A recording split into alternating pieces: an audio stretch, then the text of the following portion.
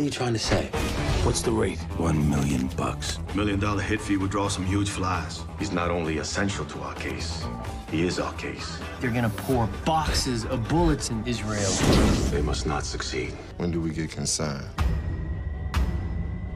If an attempt is made on his life, it'll be made by those of the strictest professional caliber.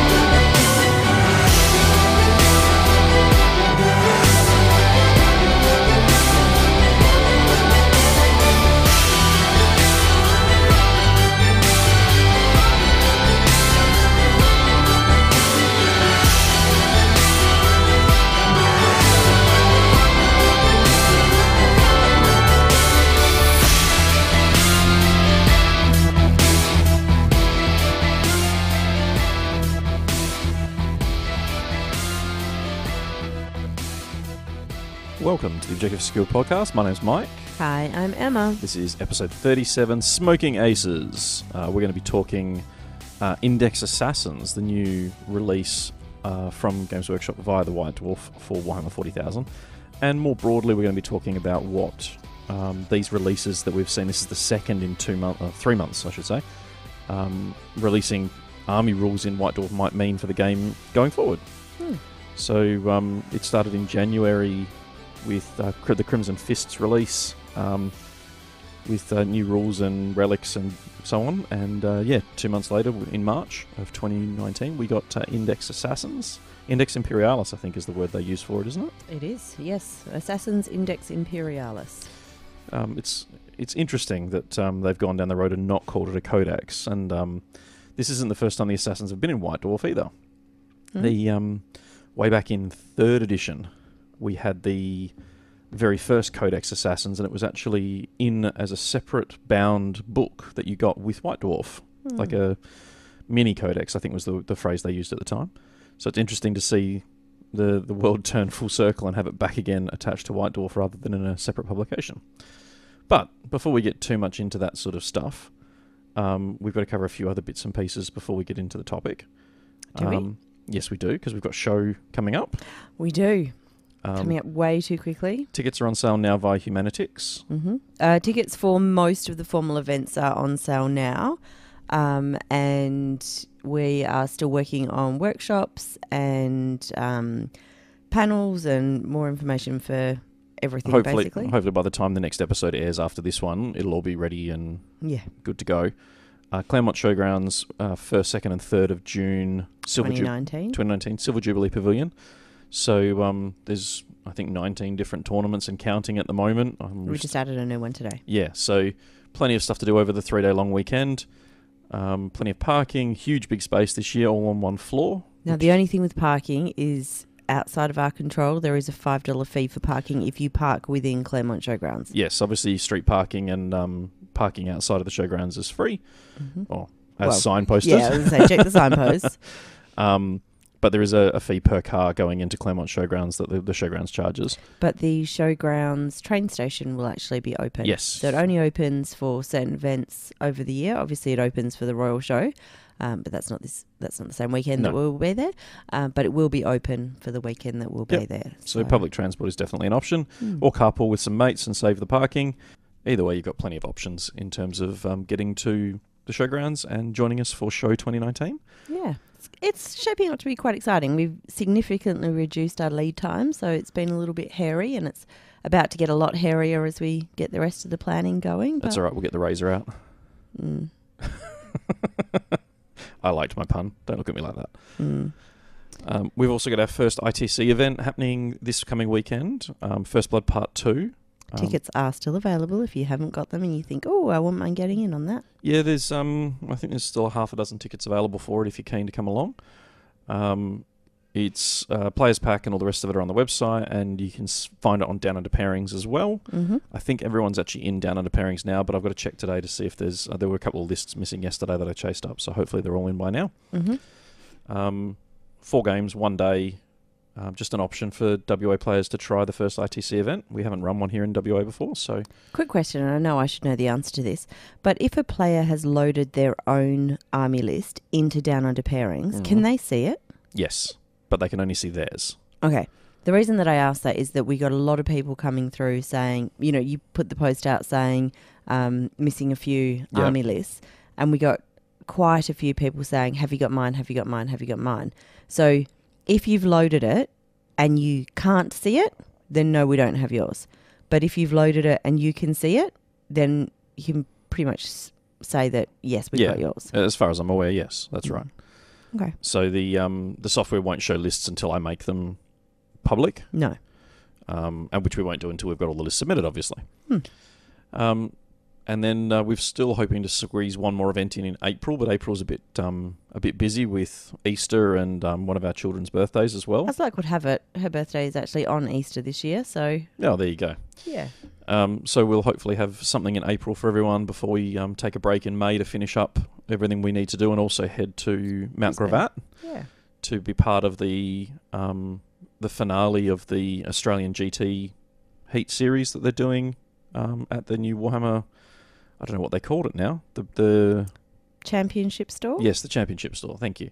No problem. So we're heading over there as part of the Warhammer Heroes dinner, which, we're quite excited to go over. And, it's actually going to be our first holiday with our kids in, 15 years? So, since we've had children, this is the first time that we will have been... Just the two of us. Yeah. And no going to Albany as part of... Linebreaker or heading to show for 3 days doesn't count. This is... No, it really doesn't. This is actually going to be a break, which is nice. Well. Mostly a break. Yeah.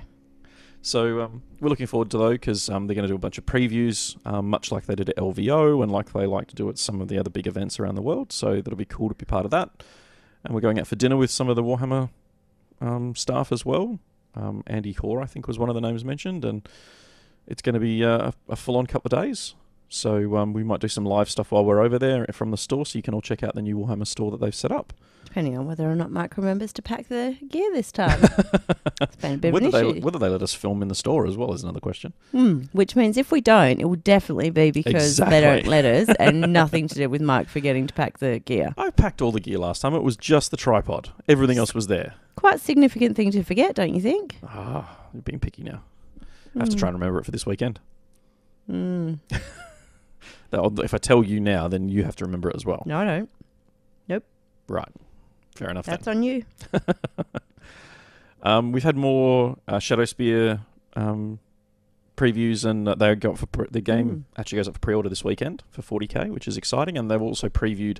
They're at a toy fair in, I think it's New York at the moment, Games Workshop, and they're previewing new stuff. So there's the new Khorne Age of Sigmar range. So we've got the new terrain piece, which is this big bloody altar and looks really cool. And there's the new, I can't believe they're not endless spells. So it's really shaping up over the next couple of months for them to just a huge wave of releases. We've obviously seen Abaddon now as well. So he's apparently going to go up for pre-order by the end of the month, which sadly ruins the chances of me having it for this weekend for the raffle prize. But yeah, that was the plan, wasn't it? Yeah, well, we had. I mean, the countdown. We were hoping that when they sort of formally released it, it'd go up for pre-order, but sadly that hasn't happened. Shame. I'm sure he will make an appearance at a future event as a raffle prize because it's just a cool model, huge as well. Yeah, maybe the April event. Well, I suppose it depends. That we haven't planned yet. No. Perfect. What else have we got going on? That's a really good question. My life is completely revolving and evolving around shows, so outside of that I haven't got much. Did we talk on the last episode about the Beyond Games event that you went down to? Yes, we did. Right, okay, well we won't talk about that then. Beyond Games was awesome. It was a really good weekend. We've got a whole bunch of the Notcron terrain here now, which you knocked over when I was mucking about with it. No. Those are two separate things. You left a pile of... I did not pile. They were built. They weren't glued. They weren't built. You stacked them bits on top of each other. That's the way they go together. Yes, I know, but you hadn't built them. You just placed the bits on top of each other and then left them precariously They were not balanced precariously balanced. on a box. They were not. That I happened to walk past as I was trying to get a game out, given this is our children's playroom, and I was trying to get a game for our children off the shelves that holds the board games. This is a likely story. Yes, and they got knocked over. Could have just as easily been by the dog's tail. Oh, yeah. It just wasn't. By my leg. So I've been reliably My told. plan is that while I'm at my conference for the next 2 days, you can build all that. Oh, good. Lucky me. I know, you were supposed to build it last week. But you know, didn't. but I'm a bit torn with it because we want to wire it up with LEDs, and particularly those big plinths, those big towers. Pyramids, yeah. Not so much pyramids. the tower, but the big monoliths, the big Yeah. sort of tall towery things. The images on the website don't really do it justice because they're freaking huge. And the way they're designed, having played with them, I think they're actually meant to come apart. Then you're not meant to glue them together, so you can put those little tea light candles inside it. The problem with that, of course, is that they fall apart really easily if you knock the table or knock. Happen to walk too close Yeah. into the box they're precariously balanced on. Anyway, so I feel like they have to be at least partly glued together. They're not really big enough for magnets because of the way they're designed to join up. So you've either got to kind of wire it all together and put the LEDs in up front, and then kind of like run the LEDs in between each piece and then glue all the pieces together around them. Or at least do it in parts. So I'm trying to figure out the best way to do that at the moment. But they're here now, and since I've just been given permission to actually build them, You've been given 2 days to get it done. I'll get it done tomorrow. It'll be fine. I'll even share pictures on it as I'm building them. With me while I'm at my conference, or with other people? Well, I'll share them publicly, and then since you're at a conference, then that's okay. Right. But that's exciting because we've got the map here. We've now got all the terrain here, so Yeah. it's another new cool board that we're going to have for show at the very very latest. Yeah, fingers crossed you get it done and you can take it for this Sunday.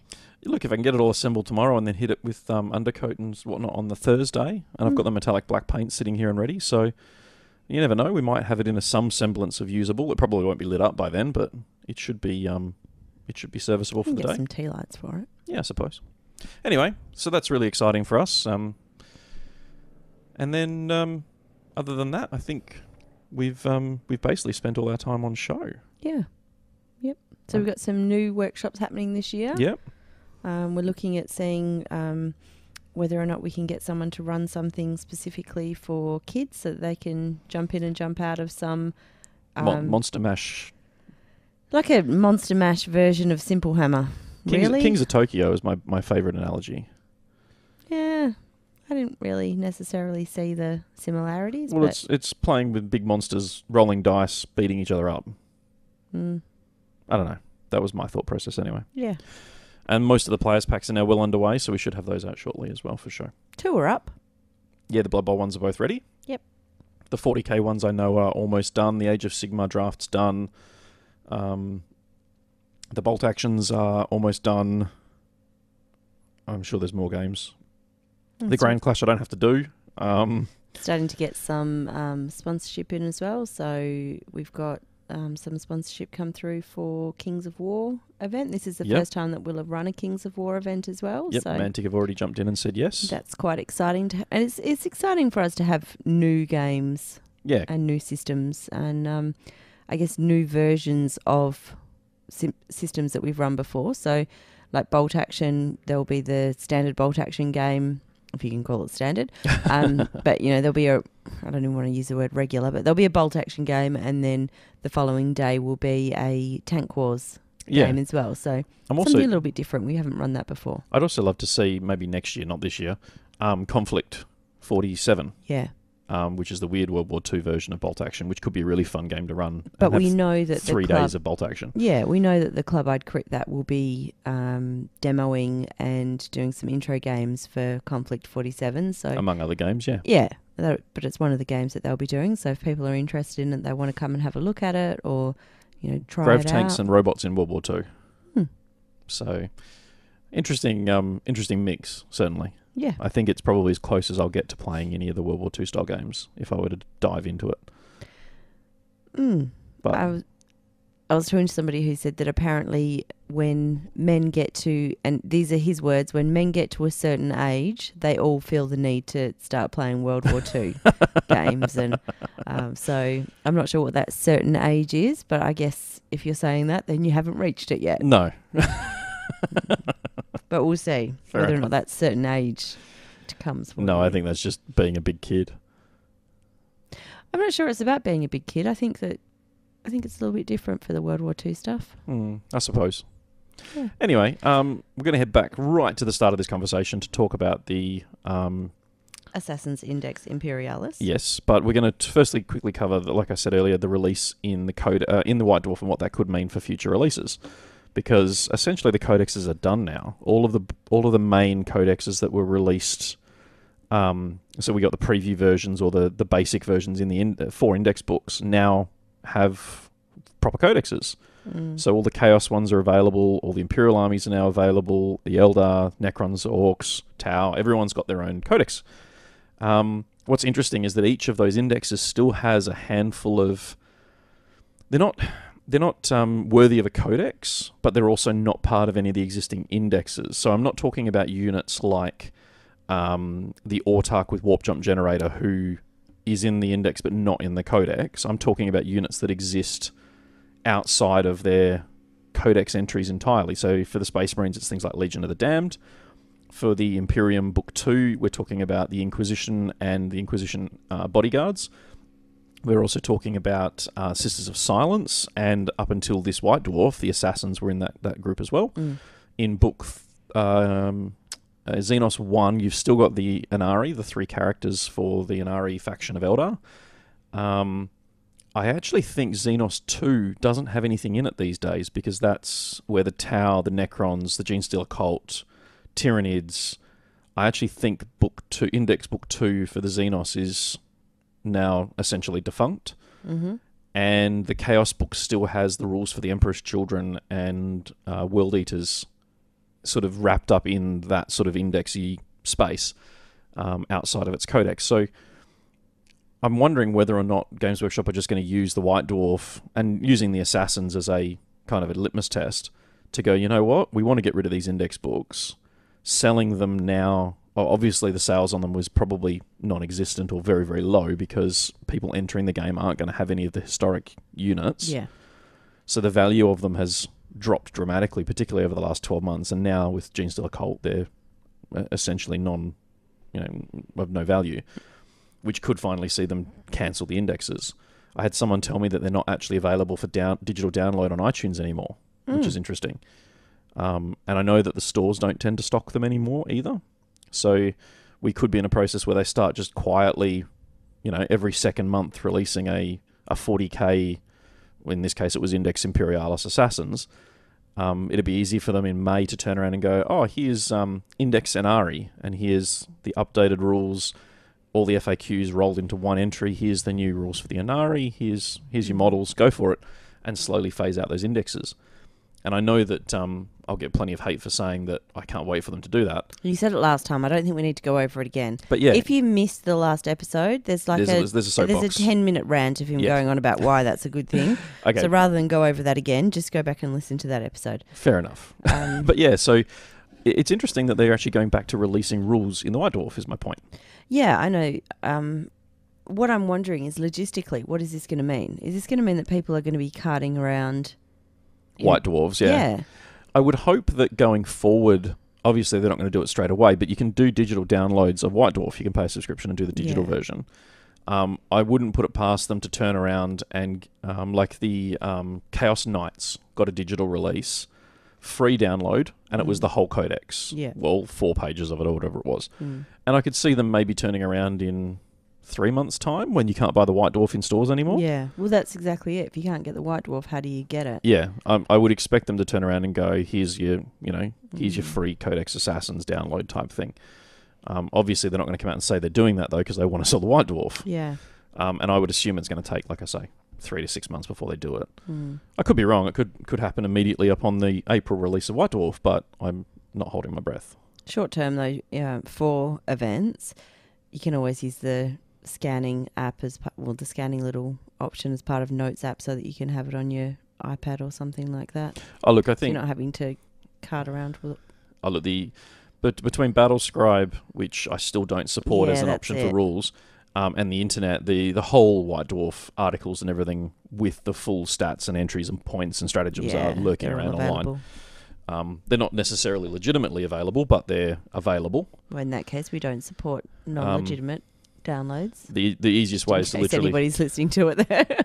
The easiest way is literally just go... If you want it digitally, just go and buy that White Dwarf as a digital download onto your iTunes account or onto your Google account. Yeah. But why don't we actually start talking Assassins? This is kind of a test bed, I suppose, this episode, as a codex review, because we haven't done a proper review of any of the codexes as part of our podcast. So this is a nice, easy one to kick off with, and we'll... Might be a nice, easy one. I think I've still got 12 pages of notes. Well, either way, we're going to have a quick break, and we're going to jump into the topic on Imperial Assassins.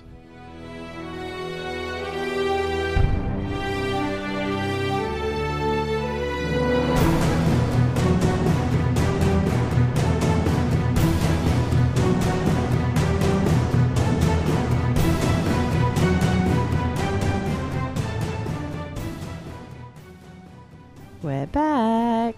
Did you miss us? Yeah, I'm sure they did over that, I don't think it's 15 seconds of break, and it's purely for my editing purposes, I guess. It's a long time.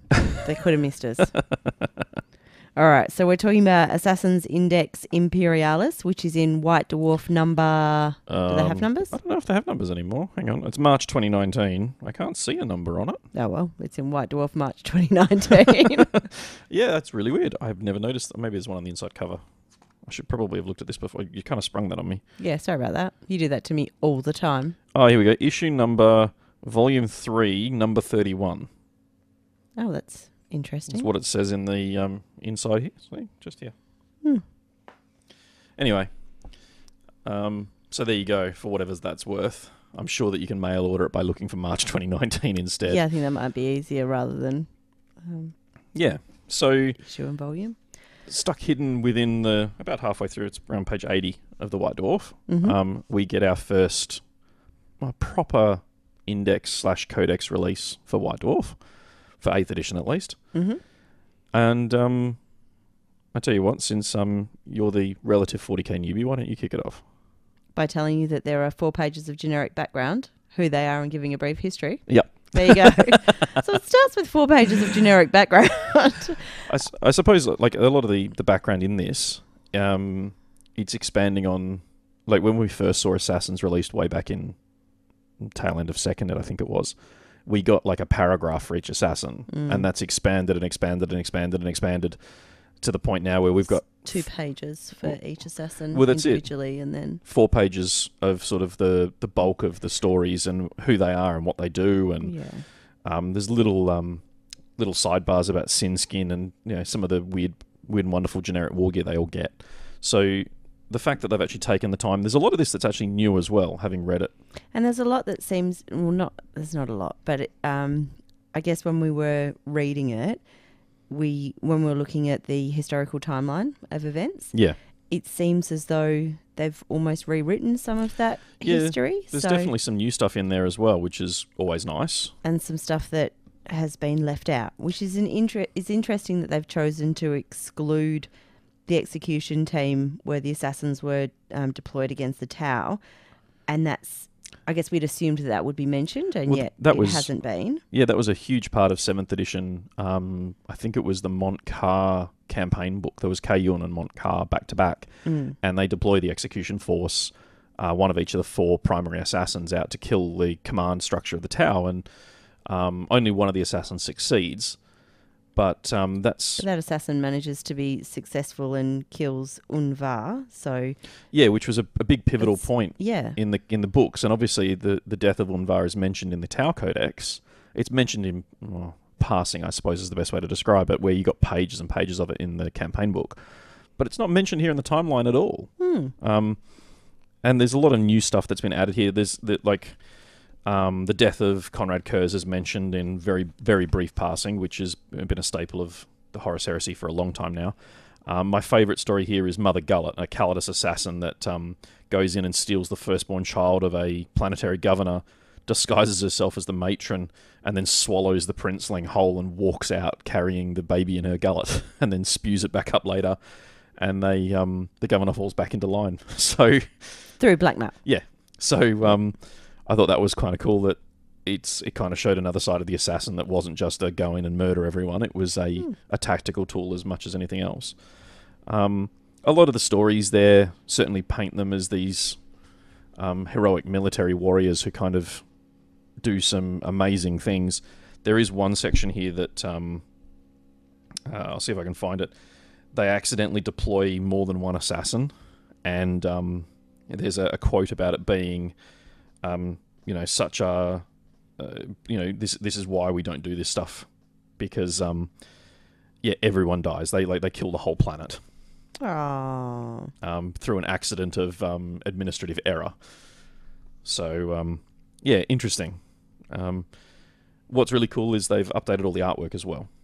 Yeah, so there is obviously artwork for each of the 4 models. And sorry, did you want to say? No. So the artwork, what I really like is they've updated the artwork for the 4 models, and the artwork now reflects the current model range. Yeah, and that same model range is the models that were featured and released in the box game Execution Force. Yeah, so I think that was... it was at least before 2016. It might have been 2015 or 2016. So it would have been either late 6th or early 7th edition 40k when those models were re-released. I couldn't be certain off the top of my head. So they haven't changed the models in any way, or... No, the current models have been around now for 4 or 5 years at least. Execution Force was great because at the time the box was $180, $190 Australian. I'm talking at this point. So if you're listening from somewhere else in the world, you don't need to freak out. And at the time they released the Assassins, they came out here in Australia as $50 each, which meant to get the 4 Assassins in the box game plus the Chaos plus the game itself was actually cheaper than buying the 4 Assassins. I checked it today. Those Assassins are $53 Australian each in a clan pack at the moment, and 2 of them are out of stock. No surprises there.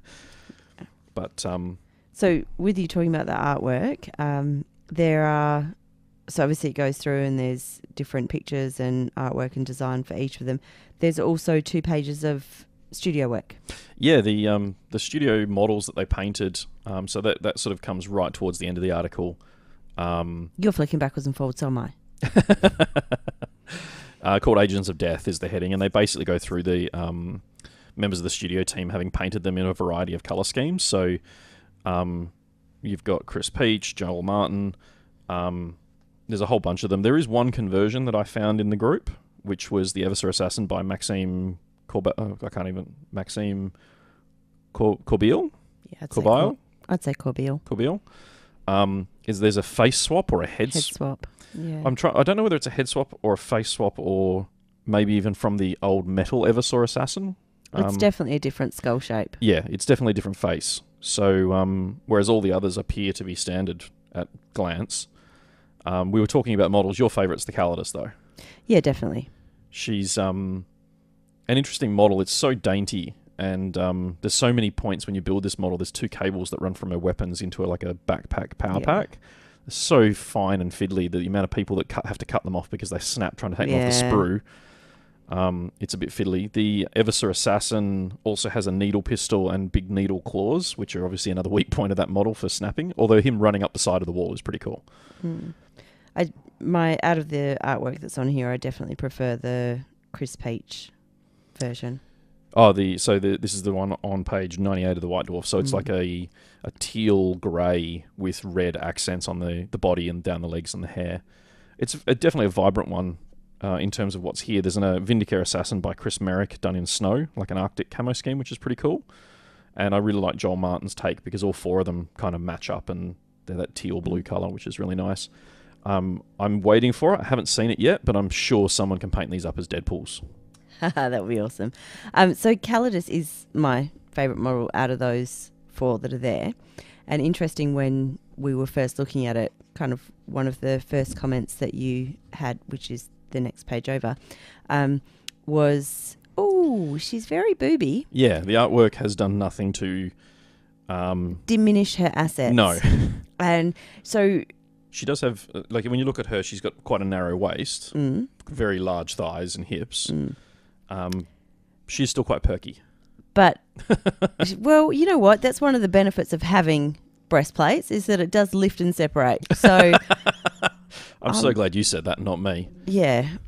No, I'm allowed to say that, whereas it would be completely inappropriate if you said it. So now I'm going to say something that's completely inappropriate. What I'm wondering is there seems to be, I'm not sure whether or not I'm hearing more of the issues around breastplates and breast armour because people are bringing it to my attention because they're expecting me to be upset by it, or they're wanting to run it past me because, you know, they want to know how should they be feeling about it, because if I'm insulted, then they want to be insulted on my behalf, or, you know, that kind of thing.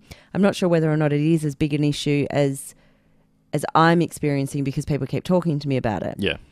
But what I did notice with the other the other three models out of the 4 is they all have significant cod pieces. So I'm wondering why that doesn't ever seem to be mentioned. Well, certainly the guys don't, like... I'm bringing it up. As a bloke, I'm saying no, it doesn't even register as an issue or a non-issue. And that's the same thing with the breastplates for me. It's just a complete non-issue.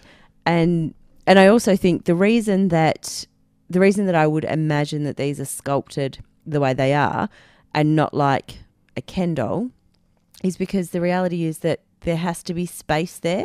Yeah. in order to accommodate. Well, the same thing goes for boobs. That is true. All right, that's all I want to say on it, and I promise not to mention it again. I'm going to show you a slightly different piece of artwork. This is the artwork from the front I might mention it again then. The execution box. So there's the Calidus there. Now, the artwork I'm talking about, which I'll try and put in the show notes, is actually in the...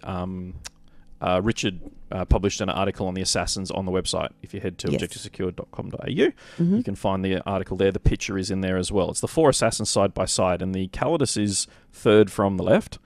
And her proportions in that piece of artwork... significantly different to the one a couple of pages after. Far less pronounced. It's a similar pose, but the... it's not really a similar pose. Arms up, bent leg, straight leg. It is very similar. I'm going to do something that only you will be able to see, which is completely PC and PG, but I'm not going to have a photo and put it in there. But I want you to see the difference. So she's standing up. Right? Yep. Which is this one here. Yep. Straight on. What difference does that make? Yeah, okay. So essentially we're talking about a torso twist where the artwork... angle makes a big difference. Yeah, the artwork of the execution box is a lot more front on. I suppose it's a little bit more front on. It's a lot more front on, and yeah, that does make a big difference. But yeah, it's interesting that there is that discrepancy sort of artwork to artwork. When you actually look at the miniature itself, she's not especially hugely well endowed. She's obviously got boobs, and she's not wearing armor, I should point out. It is actually just like a bodysuit. So the model itself isn't like ludicrously proportioned, I don't think. No. But all of the men, like you say, with the cod pieces, when you actually look at the miniatures and how they're highlighted in particular, it gets interesting. Yeah, well, I noticed it. Yeah. It's obviously interesting enough for me to go, oh, well, hold on a minute. What's even funnier is they actually tell you the painting, paint splatter actually tells you how to paint the armor. Or the sin skin, I should say. And if you have a look at step 3 of painting the black sin skin, that's there's highlights in the groin area there for that Vindicare. So yeah, and that is so. There are 2 pages there where there is paint splatter, so some painting basics, and it is specific to the Vindicare. Yep. But these are transferable skills. Oh, absolutely. So they're transferable not only across the other 3 assassins, but across pretty much. Yeah, if you want a sort of a midnight-clad hunter, whether it's an Imperial Assassin or whether it's an Eldar Ranger or maybe the Sanctus Assassin from the Genestealer cults or anything that sort of sneaky character, the paint stuff here is actually pretty good. There were days when this would have come out in 2nd or 3rd edition where the articles they did for painting went, oh, do this, and then you get this Golden Demon winning awesomeness. these steps are getting better and better each time, where they actually go through and you can see the progression of them. So they actually feel like they're achievable now. I'd still like to see something that focuses on how to actually clean models and start from scratch. Yeah, we don't get too much of that these days. No. The White Dwarfs tend to focus on what's in them and how to do what's in them rather than anything else. Anyway, so we're going to move on to the actual rules component of it. So there's 4 pages of general rules. Yeah, so we got the 4 data sheets on 2 pages, and then we've got the how to use them in an army, their common rules, and then the stratagems, and then we've got a filler picture because clearly they didn't have quite enough for that page of rules. So we've got a little filler space of the assassins versus some Simhan seers. So yeah, there have been some significant changes from index to index. Yep. But there's what's most interesting to me is how you include them in armies now, because I feel like there's opportunities and one of them's completely worthless. Okay, well, we'll get to that in a minute. So first of all, we've got the 4 pages of generic rules. Yep. And then there's a 2-page spread per assassin. Yep. So there's 4 assassins. So the Vindicare is the sniper. Yep. Calidus is the shapeshifter. Yep. Eversaw is the berserker, mass troop killer, most gruesome. Yeah, he's the butcher, I suppose, is a good analogy. He's nice. Yep. And then not pleasant individual. No. Drug-fueled killing machine. And then Calexis is the anti-psycho assassin. Yeah.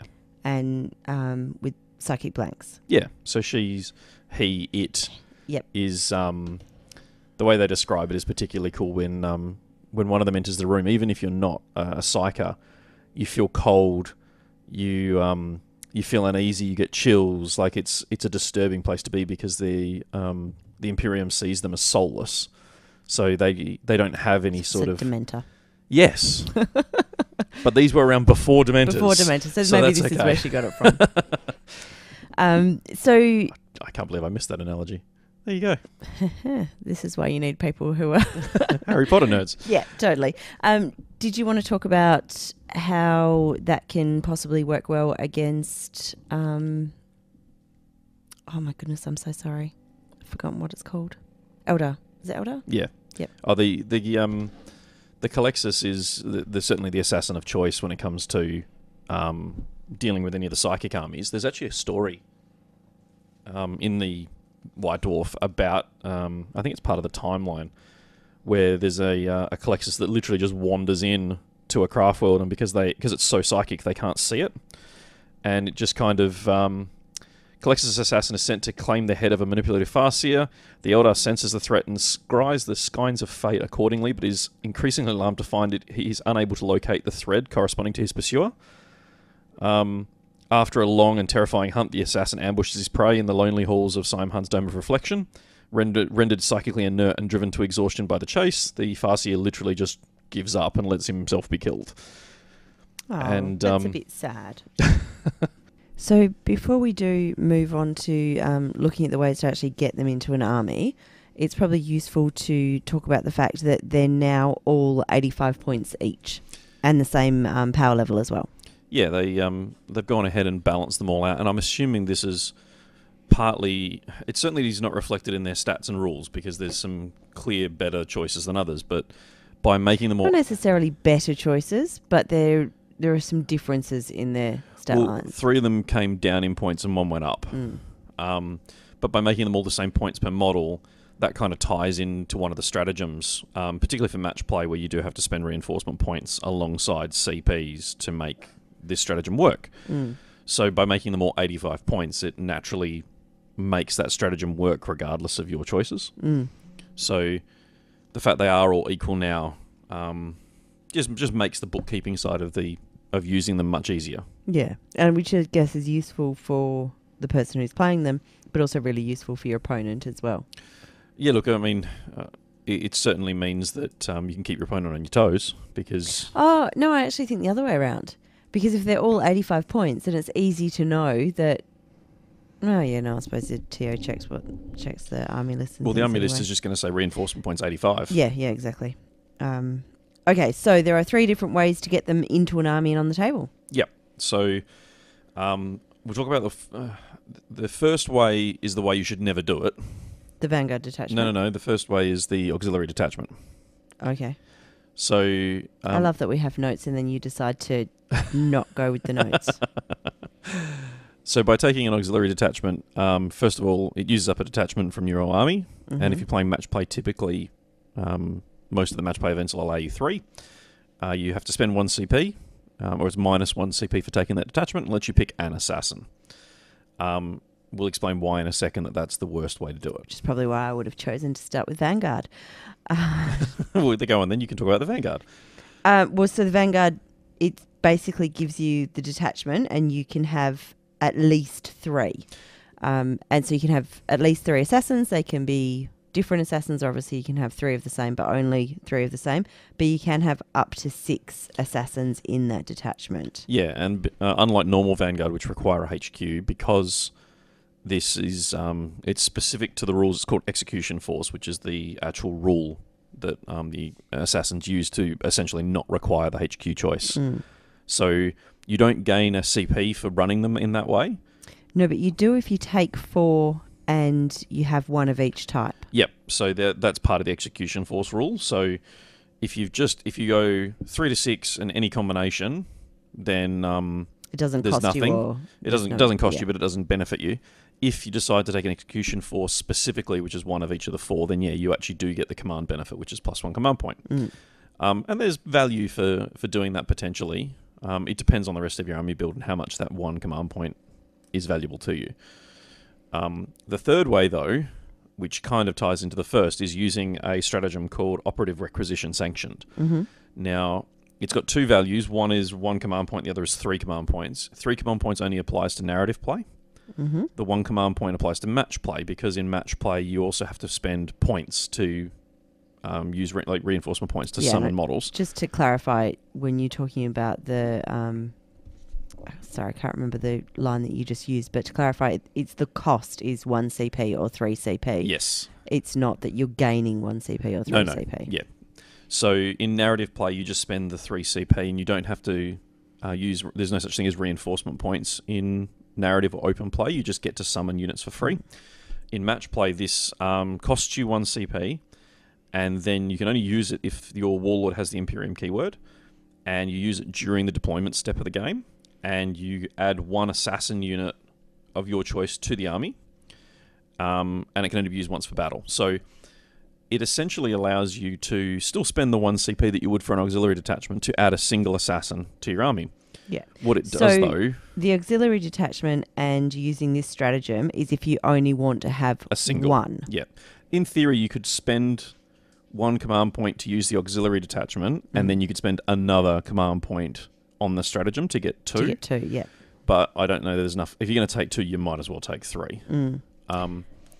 So this is just the best way to get a single assassin into an army. Okay, and the reason that you think that this is the best way to get that single assassin is because it doesn't actually cost you a detachment. Yeah, in match play, most of the time you're limited to 2 or 3 is the usual number of detachments. And obviously, if you're building an army, I mean, you might have that spare detachment lurking around in your army, at which point it's no major loss. But more than anything else, it's about the flexibility this stratagem provides. I was about to say that's the other benefit, is that you get to choose which assassin you're going to use at the start of the deployment, when you've actually seen what your opponent is, rather than having to name it and list it. Yeah, so it just gives you the ultimate in flexibility, where if you want, if you've got an enemy with a really high character count army like the Genestealer Cult, which has a dozen different characters these days, you can take a Vindicare.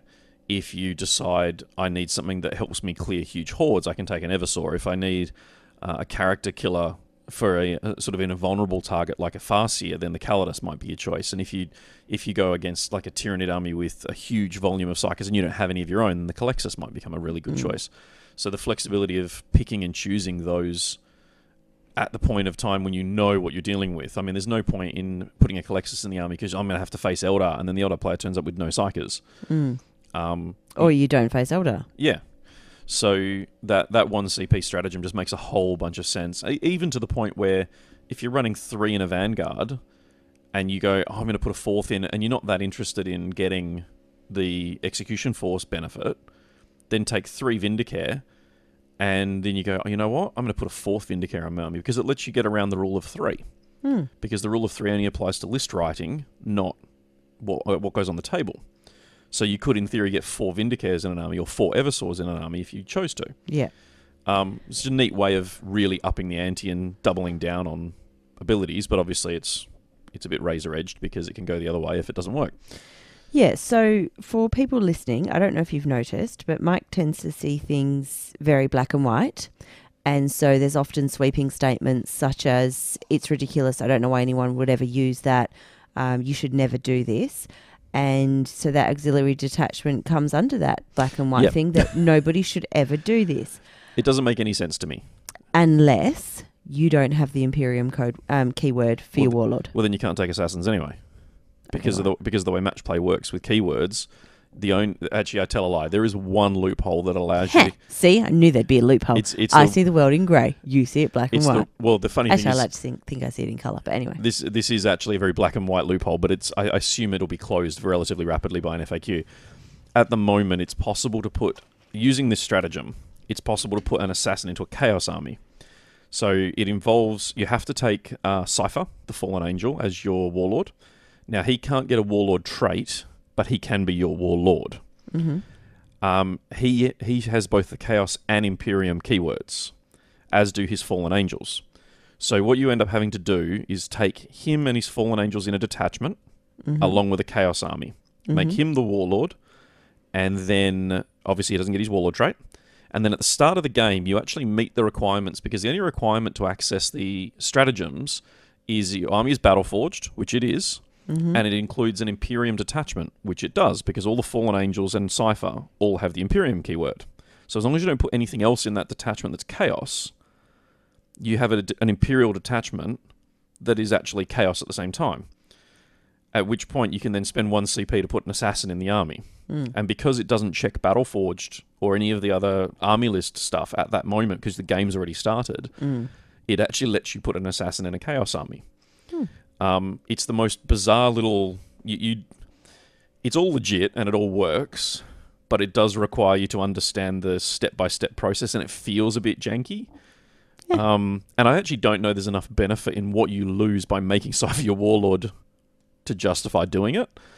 But at the same time, it is, in theory, possible to pop a Vindicare or an Eversaw or whichever one you need into a Chaos army. Yeah. It just requires you to take certain steps that you probably don't want to do as a Chaos player, because Fallen aren't particularly great. So having brought up that about checking whether or not an army is Battleforged, that is one of the requirements to have access to these stratagems. Yep. A Battleforged Imperium detachment and an Imperium Warlord. Yes. Now, I can't read my writing. Does that say any Imperium detachment, and any is important? Yes. Yes, it does. Which is obviously in relation to Cypher and his... Because that is technically an Imperium detachment, because it shares that as a keyword. So that's how you can kind of fudge things. So the stratagems, obviously, we already spoke about the operative requisition sanctioned, and that can only be used once per battle. Yep. And the other stratagem that they have is priority threat neutralized. Yeah, this is kind of the way assassins gain command points. You spend 1 command point when you kill an enemy character, and you get 2 command points back. Do you have to spend the command point before you attempt to? It specifically says use this after an enemy character model is slain. Okay, cool. So you know that you've just killed it, and then so you spend a that command you spend point. 1 and get 2 back. The trick is that So really, you're just getting 1. I suppose you've got to have them left. You've got to have exactly. Literally, I was about to say, if you don't have 1, you can't do it, even though you would get 1 as a result. Yeah, and if you kill a Warlord, then you spend 1, get 3 back. Yep. So it's a nice, neat way of late game CP farming, because it's it sits outside the boundaries of the Warlord traits that let you get back command points in match play are limited to 1 per battle round. This actually lets you gain multiple command points during the later stages of the game quite quickly. So it can be a point of putting in like a Vindicare into an army, and you've got 2 command points, and you go, oh, you know what? If I had a third, I can rotate Iron Shields on my Knight. All of a sudden, you can get a kill, get the extra command point, and then bam, you can then rotate Iron Shields when your opponent was obviously in their head going, oh, you need 3, you've only got 2, I'm safe. Yeah. So there's definitely an opportunity cost there that is well worth it. So after that, there are then 2 pages per assassin. Yeah, so two stratagems per assassin. Oh, sorry. It's late. It's fine. So each of the assassins get their 2 unique... And there aren't 2 pages of stratagems per assassin? No. So the Vindicator gets double kill, which basically lets him shoot twice at 2 different opponents in the same phase, which is cool. Turbo Penetrator is the other one that he gets access to, which basically lets him dump D3 mortal wounds on a vehicle or monster because a lot of his rules specify infantry. Yep. It's a weird one because it actually leaves him in a position where cavalry, battlesuit, and a few keywords actually mean that he can't hurt them reliably. Oh. Even with this stratagem.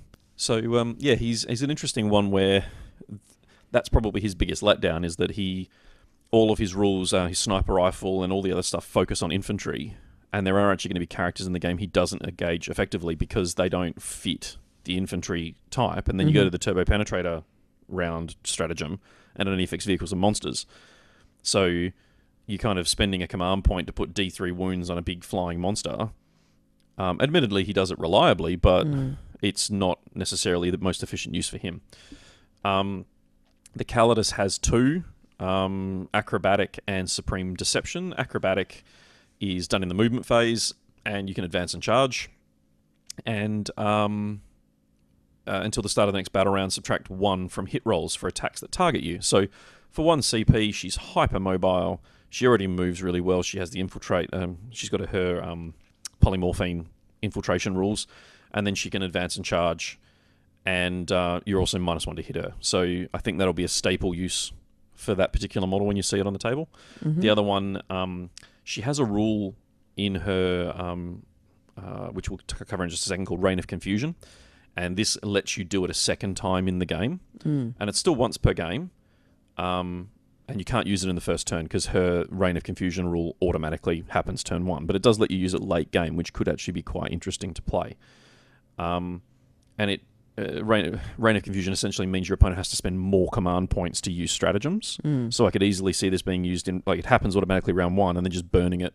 It's 2 command points, spend it immediately turn 2, because your 2 cost 50% of the time they have to spend 1 more command point than they were expecting. Yeah. And I think the net result for that for turn 1 and 2 means you can bleed command points out of your opponent really quickly. Which obviously then has implications for the other 3 turns. Yeah. The 2 for the Calexis are Pariah's Gaze and Soul Horror. Pariah's Gaze basically is done as a shooting. It's done in the shooting phase. The ranged weapons are increased to D3 damage, which is nice. Unfortunately, the guns on the Calexis aren't necessarily... the Animus Speculum is okay. It's not awesome. But it does mean that if you desperately... again, he's got a trigger for his gun that makes it shoot more often in his own rules. So if you're going to meet the conditions of that trigger to go from D3 shots to D6 shots, and then up the damage from 1 to D3, then obviously you've got characters that potentially go from taking 3 damage to taking 18 damage, and that's a big step up for 1 command point. It's a really significant step up. Yeah, but I mean, there's like a lot of variables in that as well, because to make that reliable, if you roll a 1 for your D6 shots, then you're going to spend another command point to re-roll that with no guarantee of it being any better. Yeah. So a lot of and that's what I find with, and it could be that's probably another whole episode on command points and stratagems for 40k, because I have... We'll write that down so we can remember for next fortnight. Soul Horror is the other one. It's done at the start of the fight phase. Choose a Calexis. Enemy units within 3 cannot be chosen to fight this charge phase until all other units have done so. And if one of those units has an ability that allows them to fight first, they instead fight in this phase as if they do not have that ability. So what you end up doing with this is trying to get the assassin charged to then force the opponent not to fight first, or going into a combat with something like Howling Banshees, or there's a few units that always get to fight first. And then you can sort of pile in and deny them that ability to then try and kill them before they get to fight. Yeah. It's a bit niche because the Calexis isn't necessarily the best combatant anyway. He's good in comparison to a lot of things, but he's not the combat character from the 4 assassins. So there's some value with things like Heroic Intervention, where you get charged, then heroically intervene with another unit and force the charging unit to fight last, at which point the heroically intervening unit can cull them. And there's something there, but it's a little bit niche for my taste, particularly for 2 command points. Then the Eversaws 2 are called Hypermetabolism and Stim Overload. I can never say that. Metabolism. It's used at the start of any phase. Choose an Eversaw Assassin. Until the end of that phase, they basically gain a 4+ feel no pain per wound, excluding those resulted of a mortal wound. So it does make them really durable. They've got 6 wounds and a 4-up invul, which is the most of any of the assassins. So giving them a feel no pain roll of 4+ just means that they just keep going and going and going for 1 command point. And Stim Overload is done at the end of the fight phase. Choose an Eversaw Assassin. It gets to fight again, but on you roll a dice after it's fought, and on a 1, 2, or 3, it suffers a mortal wound. Most of the fight again stratagems in the other codexes are 3 CP. This is only 2, but you've got a 50-50 chance of taking a mortal wound. It's pretty acceptable in my mind, because he's got 6 wounds. He actually starts with 1 more than all the other assassins, so burning that in the early parts of the game to lose a wound, I can probably live with that. So, but it's 2 command points still, so you've really got to tie it into farming using the priority threat neutralize stratagem to make sure that you're keeping your command points up, and then ideally you're still farming via traditional means through relics and warlord traits. So, all the stratagems are cool.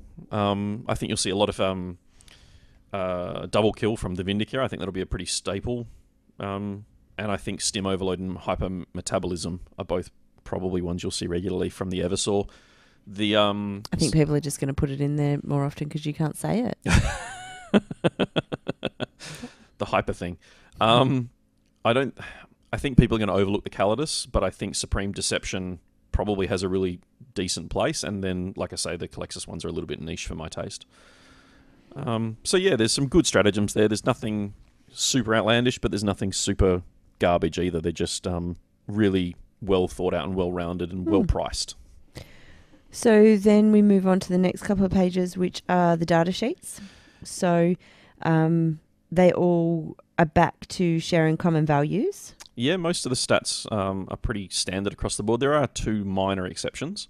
So the basic stat line reads like any really high-level character from most other armies that they get kind of jealous of. Yeah, and then there's 3 to 5 specifics. Is that not correct? Yeah, so the Calexis Assassin only has 4 attacks when the standard assassins have 5 and the Eversaw has 6. And like I said just now, the Eversaw Assassin gets 6 wounds where everyone else has 5. But other than that, they all move 7, 2+, 2+, strength and toughness 4, leadership 9, 6+ basic saving throw, and then they all have execution force independent operative, which basically means they don't get a warlord trait if they are your warlord. And that during deployment, you can set this model up essentially in Deep Strike. Yep. And then Lightning Reflexes is a 4-up invulnerable save. So they all share those 3 common rules. Yep. And then depending on which one you're talking about, like the Calexis has 4 unique rules, the Eversaw has 4, the Vindicare has 5, and the Calidus has 3. But they all have unique war gear as well. Yeah, and they're sort of tied into all the background stories about their temples and how they like to do business on how they go about sorting out the targets that they're assigned. So the Vindicares are all, it's 2 guns and a grenade. The guns themselves are really heinous in terms of the game. You've got a rifle that's 72 inches, strength 5, neg 3, D3, can't take invulnerable saves with it, and it wounds infantry on 2s. So again, if you find a character you really need to put down, at -3 AP, most characters are going to have a 5-up or a 6-up save at best. There's no invulnerable, so your storm shields and force fields don't save you, and then it's D3 damage, and he's going to wound you on 2s if you're an infantry model. So it's quite threatening to a lot of those support characters who only have sort of 3 to 5 wounds. Yeah. And when you combine that with his special rule, which is called Headshot, once you've made an attack with a ranged weapon, roll the dice if a model suffered damage from that attack, but he's not been slain. On a 3+, that model suffers a mortal wound. And if that model is still not slain, roll another d6. And on a 4+, take a mortal wound. And if it's still not slain, roll another dice. And on a 5+, take a mortal wound. Yeah. And then you can do it once more on a 6+. Realistically, on that 3+ on that first roll, you can reliably guarantee, well, not reliably, and certainly not guarantee, but you can kind of bank on 1 to 2 mortal wounds out of him as well, per shot. So he's hitting on 2s. If your infantry is wounding on 2s, you're almost never going to get a save because on top of his neg 3 AP, he's also got a spy mask, which means you don't get the benefit of cover. So you can't even park yourself in cover to try and get yourself a +1 because he doesn't care. And then he's got another rule that stacks on top of that, which is called faultless aim, which means as long as he doesn't move, he hits on 2s all the time. Doesn't matter how many modifiers you've got. So he's hitting on 2s, wounding on 2s, almost no saving throw, D3 damage, and then stacks mortal wounds on top of that. It's pretty brutal. And on top of all of that, he can always target characters, even if they're not the closest. And if he rolls a 6 to wound, instead of it being D3 damage, it's D6 damage. And at that point, he's just one-shotting medium characters without really trying. And he even then starts threatening, 6 wound chapter masters have to pause and go, I don't really want to go out and where he can see me because there is a slim chance that he'll just pulp you. Yeah. And then when you do try and kill the blighter, he's -1 to hit with ranged weapons. And if he's in terrain, it's actually -2. So shooting him is tricky. You really have to get up close and pull him out of cover by close combat. And at that point, he does kind of fall flat because he's got no close combat weapons, so he's just fighting with his fists. He's got a lot of attacks and a good weapon skill, but he's punching you. So that's kind of where he falls over. Yeah. The Calidus, it's worth talking about her special rules more than anything. Although, like I said to Richard when I was talking to him about his article... No, we're not up to that bit yet. Okay. We'll come to that in a minute, okay? Anyway. This is why we have a plan. Don't you jump around.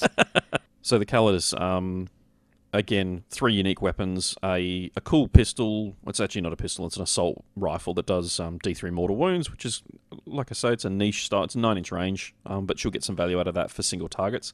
She can't target independent characters, sadly. If she could, it'd be amazing. Her weapon in combat's only strength 4, but it's neg 3, 2 damage, and ignores invulnerable saves, which I don't think can be overstated how good that weapon is. Yeah. Despite only being strength 4. And then she's got poison blades, which let her do an extra wound, additional attack and wound in close combat. It's a nice little extra sort of swing you get to sort of throw in there. Her main shtick, though, is can fall back and still shoot and charge in the same turn. So she's almost a Harlequin. You have to spend the command point to give her the ability to advance and charge, but she's hypermobile. She doesn't have fly either, which probably slows her down in comparison to a Harlequin. Polymorphine is her cool deployment thing. So she basically gets the deep strike, but instead of it being 9 inches from the enemy, it's D6 plus 3. So it could be 4 inches away or it could be 9. But when she's, when she's going to charge you anyway, she can actually get into... You can think you've zoned her out at a 9-inch bubble, and then all of a sudden she's not zoned out. Yeah. And then her third rule is Reign of Confusion. So if you have any models with this ability in your army, then during the first battle round, roll a d6 each time your opponent spends command points to use a stratagem. On a 4+, your opponent must spend 1 extra command point to use that stratagem, or else it has no effect, and the CP's spent so far... Bless you. Sorry. And the CPs they've already spent are lost. But it only works in the first battle round, so it doesn't work against pre-game stuff. And the fact you can then spend command points to make it happen in turn 2 as well, or turn 3, I reckon, is probably when I'd use it. It's pretty pivotal turn most of the time. She's got a lot of value, and I think a lot of people underestimate her. The Eversaw is the next one. His weapons look like they're probably the weakest of the 4. Generic melter bombs, power sword, +1 strength, -1 AP close combat weapon with rerolls to wound, and a pistol that's 4 shots and rerolls to wound against infantry.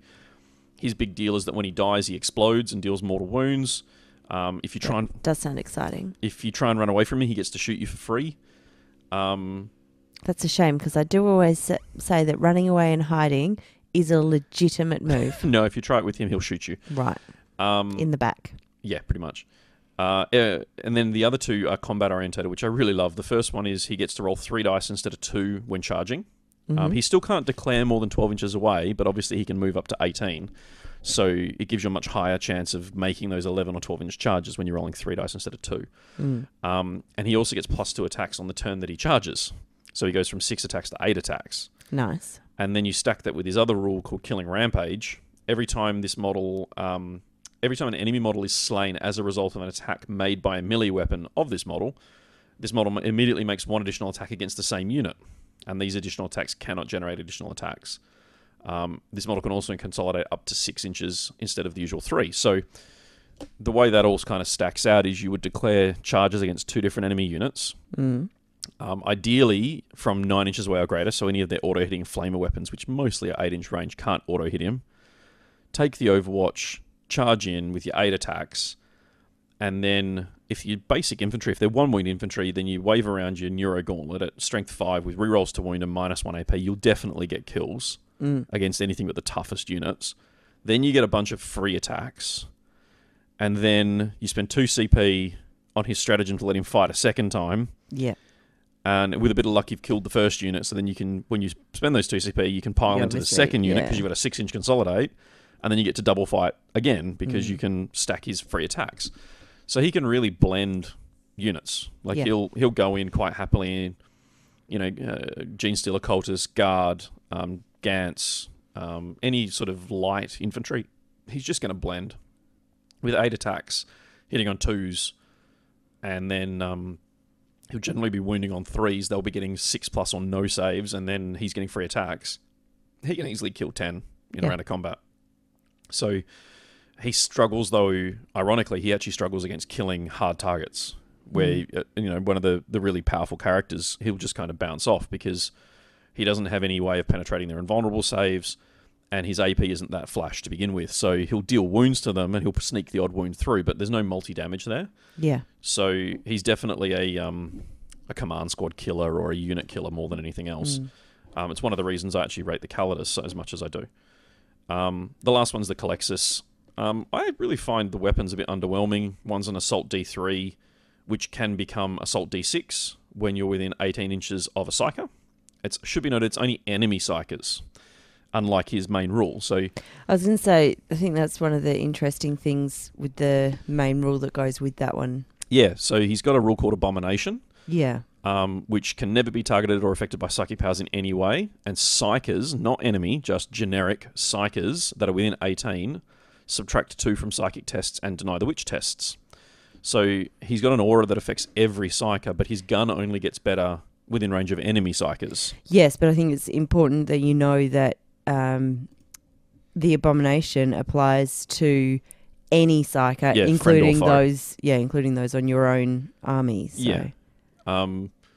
The Psych Out grenades are just a bit... I don't know why you'd ever use them, to be perfectly honest.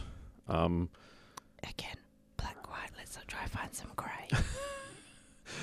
Each roll of a 6... each hit roll of a 6 made for an attack with this weapon inflicts 1 mortal wound instead of normal damage if the target is a Psyker or a Demon. It's D3 shots at 6 inches at strength 2, compared to its main gun, which is far better at -4 AP, strength 5. I actually can't think of a reason why you'd use the grenade. If you're listening to this and you can think of a reason, please. Let me know. Please point it out. He does have a cool rule, Life Drain, which means you can't take saving throws when he attacks in combat unless they're invulnerable. So he does kill infantry pretty well. He always, when you attack him, he always counts... You, when trying to attack him, count as weapon skill and ballistic skill 6+, which means you're essentially only hitting him on 6s.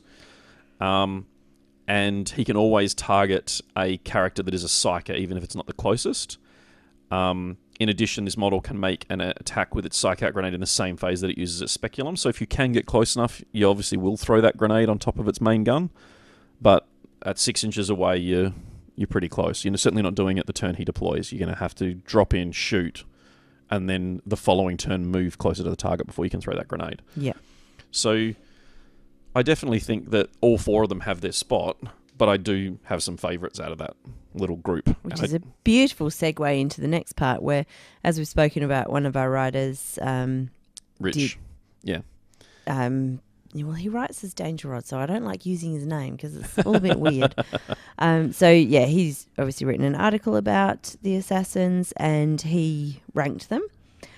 So highest to lowest with Eversaw first, Calexis, Vindicare and Calidus. You, of course, disagree. Of course. Vehemently, loudly. Not necessarily vehemently, but... Oh, no, it was vehemently. We were talking about this in the car before we decided that this was going to be the podcast episode, and the thing was, he's wrong. No, it was not. Oh, yes, it was. I've already told him that he's wrong today. Right, just so he knows, so when he hears this. No, see, when I tell him he's wrong, I explain why I think he's wrong. Right. So that's okay. Well, that's what you're going to do now, isn't it?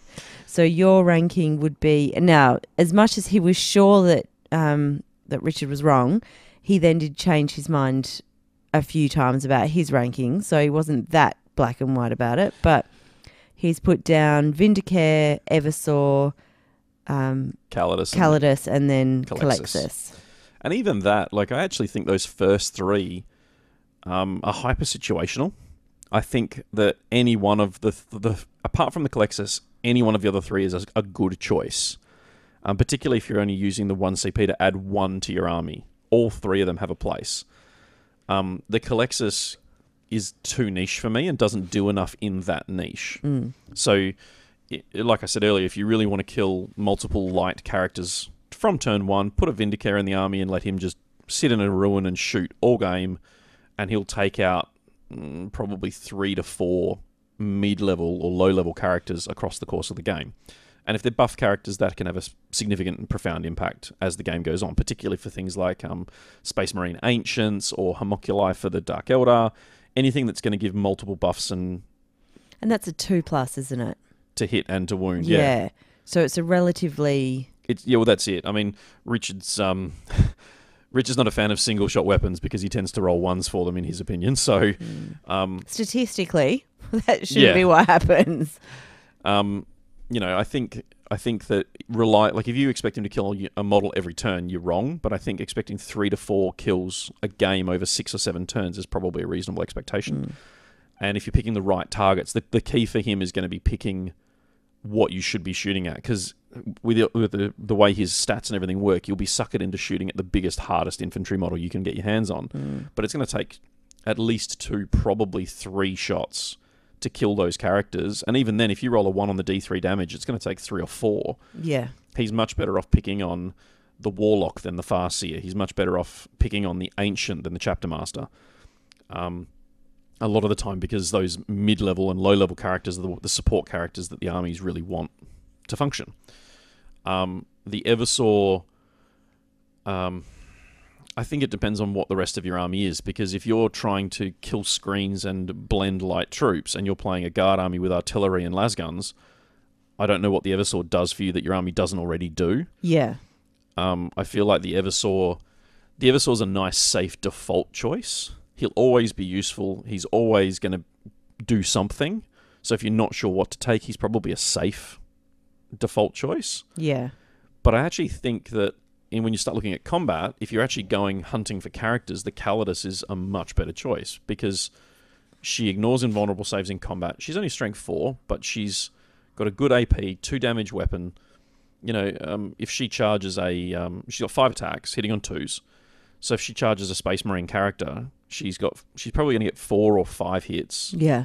She's wounding on 4, so she's going to get 2. She might even sneak 3 through in wounds. If she's got 5 hits, 3 is possible.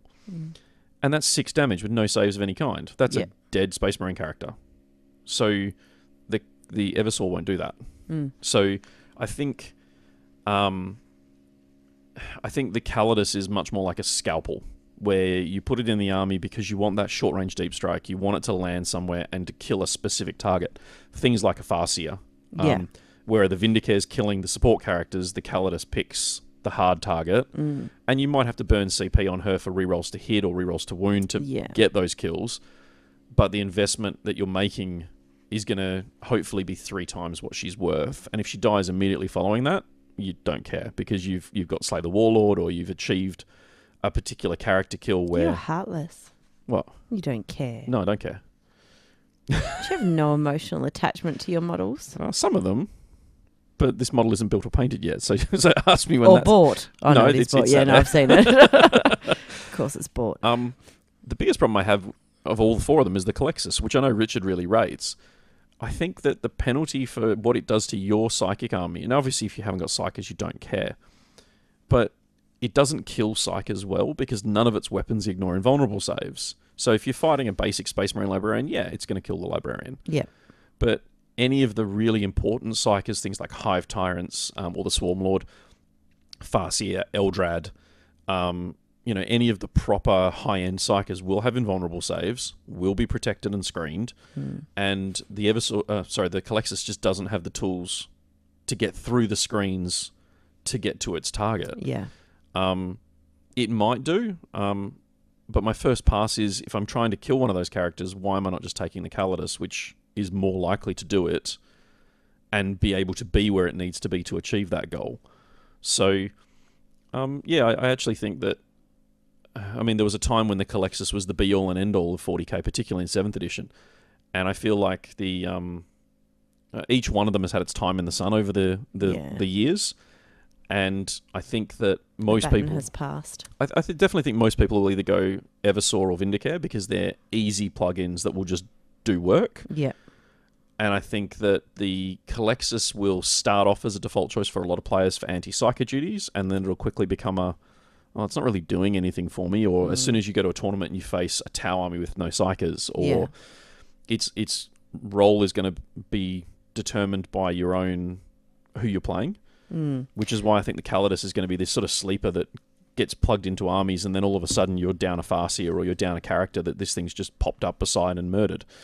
But I guess that's why the operant requisition sanctioned stratagem works well if you are just going to take one, because it does give you that ability to be able to slot whichever one you want in there based on what's across the table. But I've got visions of running 3 Calidus together in a Vanguard. What's that? 8, 16, 24. It's 255 points for the 3 of them, and dropping them all in together. If you've got a unit of characters has to go, oh, that's not going to be fun. Because even if she's only like a Demon Prince, she only wounds on 5s. But when there's 3 of them, 15 attacks, hitting on 2s, wounding on 5s with no saves, and 2 damage each, that Demon Prince is dead. And admittedly at that point, their cost is probably higher than the Prince. But you now have to deal with 3 of these 5 wound, 4+ invulnerable save models in your lines, and if you don't, they're going to do it again and again and again. So what was interesting for me as we're chatting about this is when we first went through your list of rankings, Calidus was last. Yeah. And it's only as I've had time to process. Yeah, that's it. And when we were looking at it, you were like, oh, she certainly looks like the coolest model, but she's the least effective and she's, the least useful, that kind of thing. And now you're talking about running 3 and... Yeah, it's definitely one that, from the time you easily I misjudged it. Absolutely. Yeah. We've had about 6 hours between doing that conversation and then the recording. And in that time, I've been sort of stewing on it, trying to figure out how it looks on the table. Yeah. And I think that's going to be the discrepancy, because on paper she looks kind of plain, and certainly doesn't have all the cool fancy rules that the Vindicare and the Eversaw have. Yeah. But I actually think the fact that she literally just becomes a scalpel, where you drop her in a place that your opponent thinks is safe and isn't, and then she goes in, does her job, and when they kill her, she's 85 points. She doesn't necessarily lose you a great deal of your army, and if she goes in and kills a 150 or 200 point character, that's an exceptionally good trade. Yeah. Even if she just goes in and kills, ancients and banner bearers and apothecaries and that sort of thing, she's still going in and doing work that far outweighs her cost to me. Yeah. And the fact that she can do it so reliably is, it's an interesting one where the more I've thought about it, the more I love the idea of running multiple and just... It's so, she can fall back and still shoot and still charge. She's got a stratagem that lets her advance and charge and make her harder to hit. The pistols are okay, and if you can get her close enough so that her target character is the closest model, then it's a 9-inch range. Hits on 2s and roll 3 dice, and if that number is equal to or greater than the target's leadership, which for most characters is 8 or 9, so you need 3 dice, needing... say 9 or higher on 3 dice, which is average. Yeah.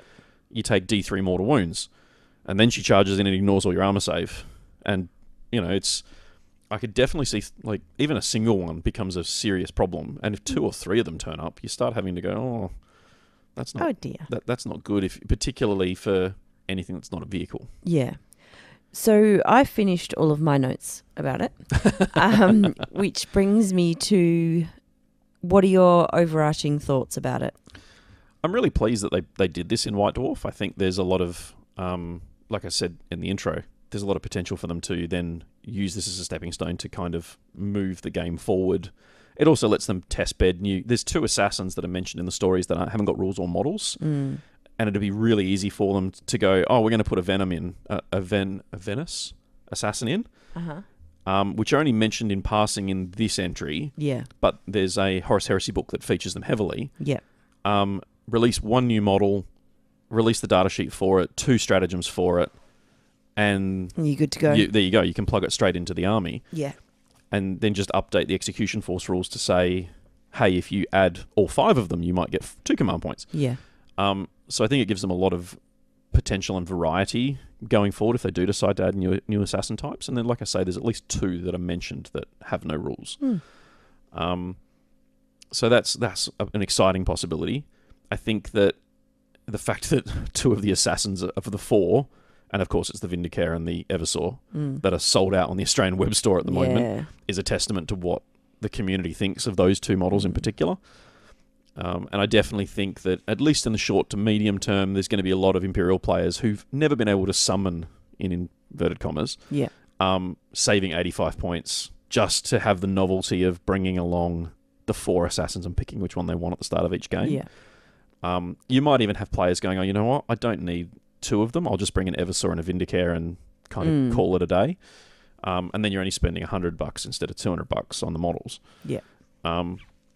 But I do think that a lot of Imperial armies will just go, cool, I'm going to include an assassin, so I'm just going to leave 85 points out and be done with it. Yeah.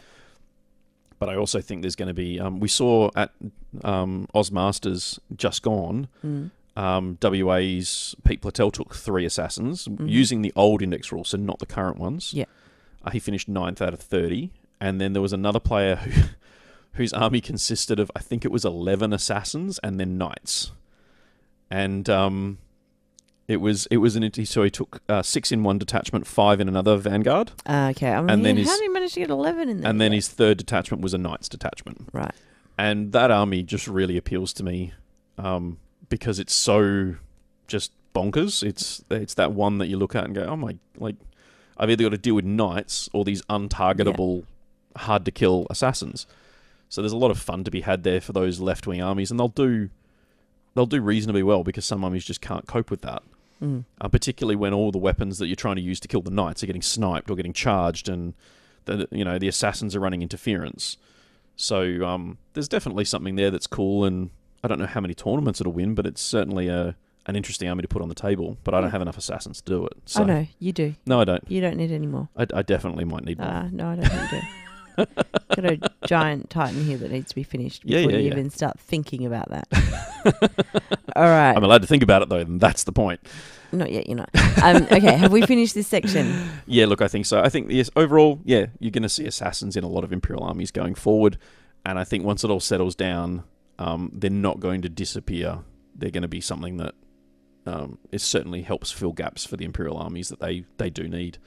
So, expect a Vindicare or an Eversaw in half the armies you face that are Imperial, and you can't go too far wrong. Cool.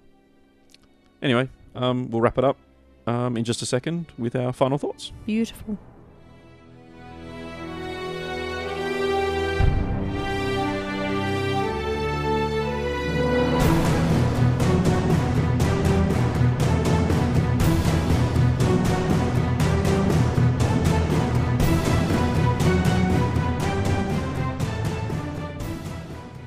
So, I'm not going to do the we're back again, because that's Emma's shtick. It's going to be a thing, you know that. You're going to have to keep doing it now. I do it all the time. So we're... this is sort of our first codex review, if you like, and it's probably... It's an index, actually. Well, that's true. We've never done a codex review. No. Still. Because there's only 4 units, it's let us be quite in-depth with some of the tactics and strategies, and I can easily see us, if you picked up a Harlequin Codex, which I have a plan to do a review on, there's only about 7 units, so it's it's going to take longer. Still manageable. But it's not terrible. But as soon as you start looking at like a Space Marine Codex where there's literally 80 units, we'd obviously have to look at a format that makes that work. And there might have to be some, okay, we're going to look at this purely from a competitive point of view, so we're not going to look at these 60 units, we're going to focus on these 20. Tell you what, why don't we wrap up today's episode and we'll think about that for if and when it happens. So if you've got a codex you'd like to see us talk about specifically, let us know in the comments on our Facebook page, on the website. You can send us contact us via the website as well. You can send us a PM on Facebook. You can hit me up on Twitter. All the usual spots. Twitter, really? I do check Twitter. I check it every day. Oh, okay. Just because you don't. You're right, I don't. So, if you've got a particular codex you'd like us to check out first, by all means let us know. We might even ask our patrons and let them have first say for the first one we do. But, until the next episode, thank you very much for listening. I hope you enjoyed our ramblings through the Index Imperialis Assassins.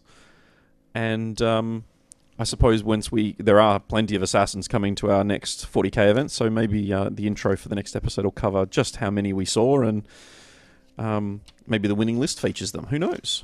We'll find out in a couple of days. So you got anything else? No, it's just that you've got it wrong every single time. It's Assassins Index Imperialis. And on that note, thanks very much for listening. Happy gaming, everyone.